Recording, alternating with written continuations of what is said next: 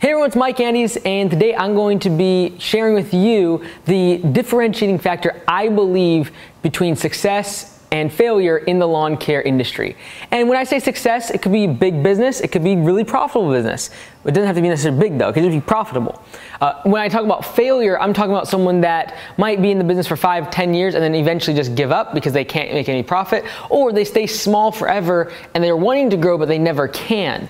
I'm gonna talk about the differentiating factor that I feel is the difference maker if you want to become ultra profitable or big versus failing and staying small forever. All right, and this is really, I feel, mostly a psychological game. I think business is 90% psychological, 10% numbers, and you could probably throw a bunch of other stuff like luck and stuff like that, but a lot of it has to do with just psychology and mental fortitude to get through all the hurdles and the issues and the problems and the struggles and the depression that comes with being a business owner. And if anyone ever tells you that they don't have low moments or that they doubt themselves or they either are lying or they're basically the Iron Man, like the most incredible entrepreneur ever. Because for most of us, including myself, this is kind of what the entrepreneur journey looks like, right? You kind of have ups and downs. You kind of have, done some good days, bad days, and then dips and lows and ups, and then it comes down. Like, this is the roller coaster of being an entrepreneur, right? And you start out, let's go, you're super excited, then you might get like your first damage case, you break someone's window, and you hit a top, right? And for some of you, like, man, this is like the stock market. So I'm gonna kind of make this analogy of the stock market. When it comes to the stock market, what are you trying to do? You're trying to capture the highs and sell here, and you're trying to hit the lows and buy here. Okay, so if we take that same analogy when we look at entrepreneurship and running our lawn care and landscaping businesses, this is what I want to look at today. And that is something I've mentioned before, and that is we want to cut out the lows and the highs and try our very best to reduce the volatility of our mental state. Okay, and for some of you, like, I'm checking out. This is not lawn care, landscaping, what kind of truck I should buy, what type of lawn care. That doesn't move the needle. I'm telling you today, I promised you I would give you the differentiating factor between successful and unsuccessful landscapers. This is it. This will not get a lot of views, but this is the differentiating factor. And that is the person that can figure out somehow to reduce these high highs and reduce the low lows. So my goal from a mental state when I'm running my business is when I'm in full ecstasy, everything is going amazing. Everything is going fantastic. I'm on top of the world. I want that to actually be lower. All right, and then when I hit the really, really low lows, I don't want those to be as low. So instead of this trajectory, which is a lot of volatility, which is the word used in the stock market to mean that there's a lot of ups and downs in the market, I don't want volatility in my mental state. I feel like it's detrimental to growing a successful business. It's detrimental to being a great leader. It's detrimental to making positive changes in the business. It's detrimental to making sound decisions at pivotal moments in the business when you are constantly up and down. One day, like, everything is great. The next day, an employee leaves and walks off the job and you're just like completely in the dumps. You think the business is going to be destroyed. You have one really great month. You do, $200,000 in revenue. The next month, you have a bunch of customers leave, a pandemic hits, whatever it might be, and now you're at $20,000 the next month. And literally, you've hit a low, and the decision is like, well, how do you deal with that mentally? Because for most of us, financially, these ups and downs aren't actually moving the needle very much. Most of us, our financials are somewhat like this, okay? But our mental state is all over the place. And that's why strictly looking at only the numbers in a business can actually hide a lot of the flaws or the potential downfall for the business owner, is the fact that financials actually don't move as much as you think. What does move a lot is our mental state, based upon a customer leaving a bad review, based upon employees not showing up or calling out sick 2 minutes before they were supposed to show up for work. Because one of the employees left a bunch of grass in the chute of your bagger, and all of a sudden now it's broken. Now you're gonna pay extra $800 to buy a new one. Like, an employee backs into someone while they're fueling up for gas. These are the mental highs and lows, the psychological problems that we as business owners have to deal with, is all of this chaos. So my question to you is, how can you reduce the highs and increase the lows? So how can I, when I'm coming up this journey, instead of going all the way to the top here and being just like so crazy happy, how can I reduce that a little bit? How can I curb all of my enthusiasm and joy and just like absolute, just everything is amazing and I love business ownership and I would never want to be an employee? How can I curb that slightly? And then I feel like if you can do that, when you come down, you won't go as low. I am never going to say that your life as an entrepreneur is going to be linear. It will never be that way. There will always be ups and downs, but my goal is to try to reduce the highs and increase the lows. So what that means is when everything's going well, you have to ask yourself, okay, so if this happened every single day, this is kind of how I mentally make this happen. If this happened every single day for the next 100 days, how would I feel? Now what that does is it works both ways, because if I'm doing really good, I just closed the deal of my life, right? Or maybe, for example, for me, if I close like 2 or 3 franchisees in a week, that's awesome, right? A big win for me.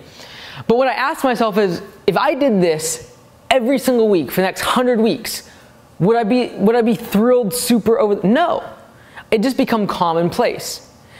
And by doing that, some people are going to call you boring, because you're not going to take the victory lap. You're not going to do a celebratory dinner because you sold 2 or 3 franchises. Or in your case, maybe you closed a big client, your biggest client ever. Or you got 2 or 3 really great employees. And now you're just like, this is awesome. There is no victory lap. There is no, everything's great. Because when you start getting a victory lap, you're up here.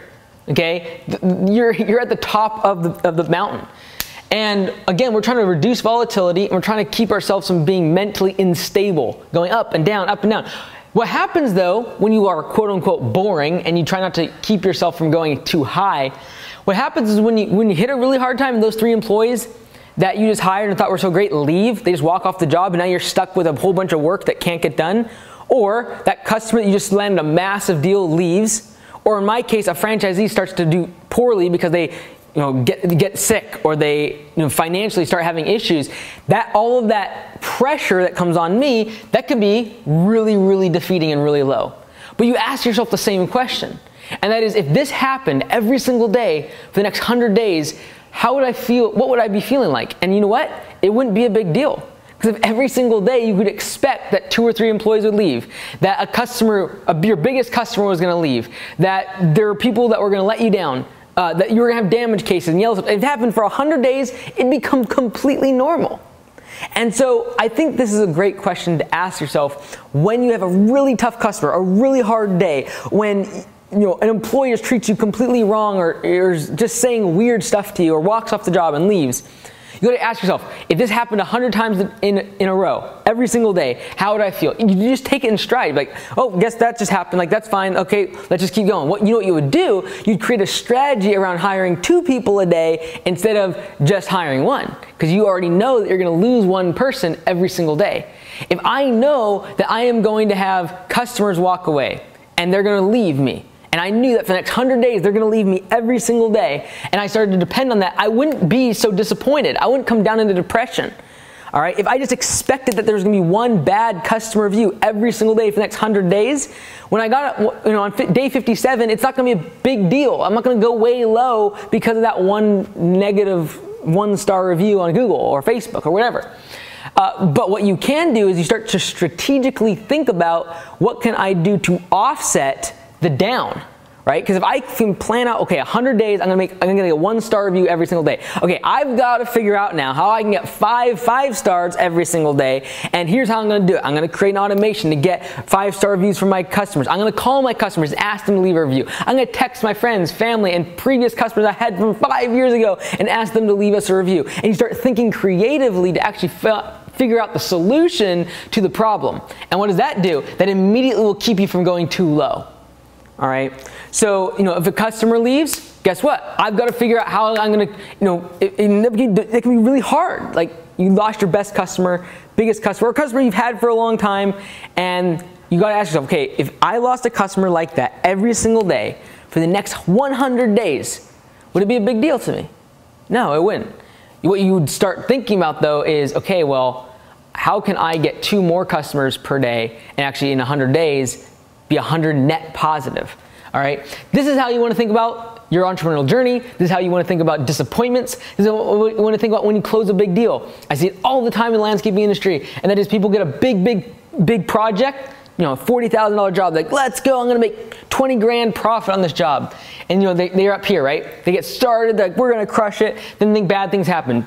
Equipment breaks down. Material wasn't as, they need way more material than was quoted. The customer has a work change order. They change their mind on stuff. They expected something completely different that was not in the estimate. And all of a sudden you start going down, down, down. And then all of a sudden, an employee walks off the job because they're defeated and they're tired of working long hours.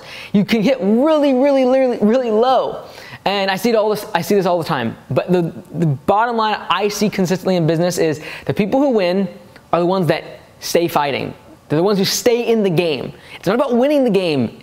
Business is not a start, stop. Oh, that mentality is like day trading. Like good day, bad day, up, down, green, red, green, buy, sell. Business isn't like that. You win in business if you just stay in the game. If you can just keep going, you'll be fine. But what keeps people from going on is when they hit these lows. This is where they want to tap out. All right? So the same way in business is in stocks, and that is when you're high, sell it off. Like cash it in. This is great. This is awesome, but I'm going to take my money off the table. Like in the stock market. When on the down, when you're really low, that's the time to buy in. Like, I'm so committed to this business. I know I'm low, but I'm confident this can happen. And if this happened 100 days in a row, I can dominate this. That's the mentality that will keep you much more level and stable. And if you can stay mentally stable in the game of entrepreneurship, you will win. So this will not get a lot of views, but this is the differentiating factor between the people who win in 10, 20 years and the people who give up after 2, 3, and 5 years. I'm Mike Andes. We'll see you tomorrow.